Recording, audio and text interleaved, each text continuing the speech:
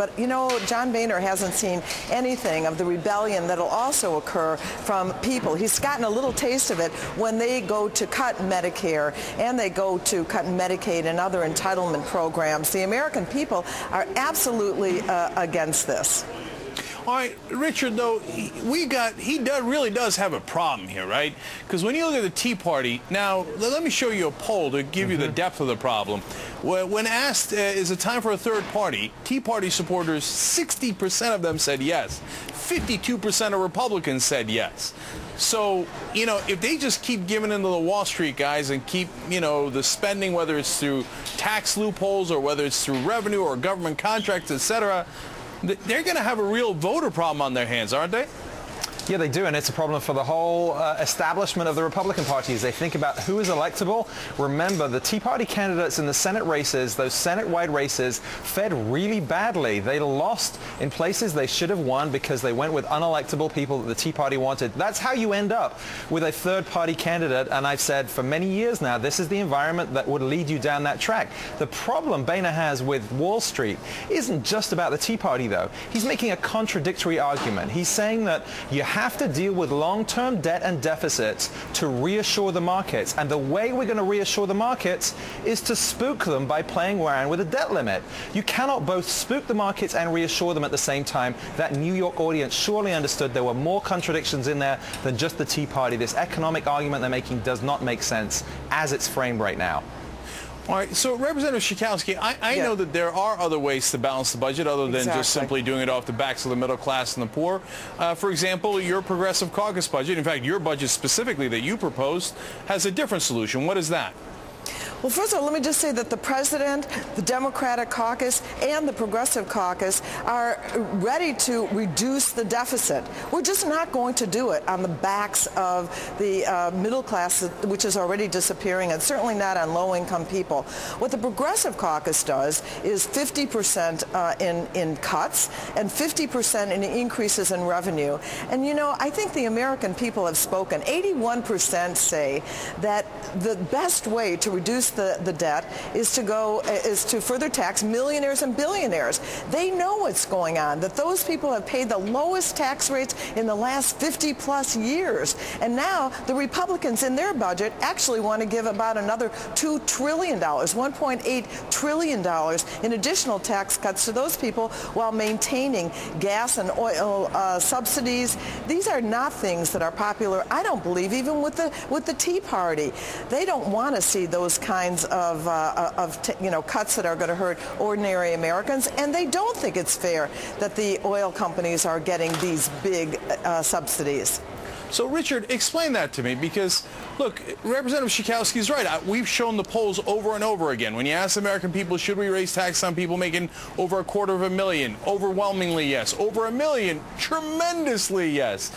And should we take away the oil subsidies? Absolutely. The numbers are overwhelming in each of those scenarios. So the Progressive Caucus has a balanced way of actually cutting the deficit through cutting revenue and increasing taxes that American people are in favor of. So why doesn't it even get considered? It seems like it's not even part of the conversation in Washington. Well, I think it is part of the conversation, which is exactly what's going to happen through 2012 when it comes down to the Bush tax cuts. A lot of this is going to be a really strange position for Democrats going into an election year saying that for significant numbers of people, the taxes are going to go up. Democrats are not used to finding themselves in the popular position of saying taxes are going to go up for some people. Now, when you look at the spread, if you say taxes are going up on everyone, there's no support for that. But a targeted tax rise is popular in terms of what the polls have shown very consistently here.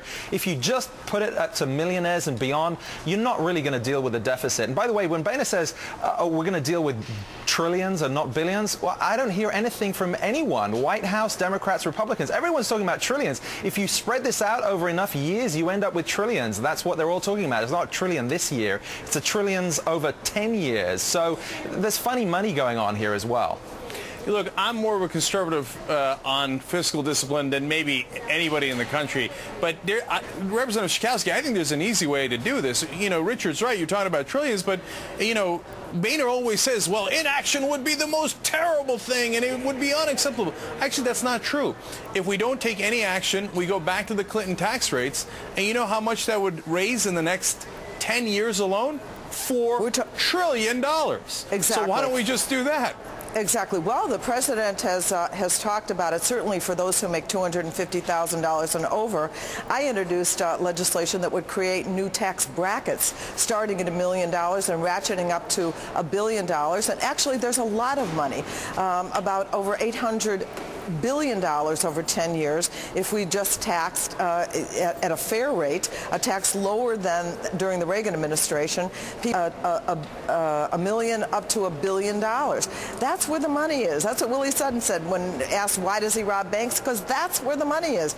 And John Boehner doesn't want to go there. He wants to further burden old people and frail people and middle-class people by getting rid of Medicare and Medicaid and even going after Social Security. No, that is not where the American people want to go. Well, you know, Representative Schakowsky, they know exactly where the money is. That's the money they're trying to protect. They want to hold on to it for their donors. Richard, last thing for you, because, look, I want to play this video because it gives you a great sense of the problem that John Boehner has. This is a Tea Party supporter talking about going after Boehner. Let's watch that.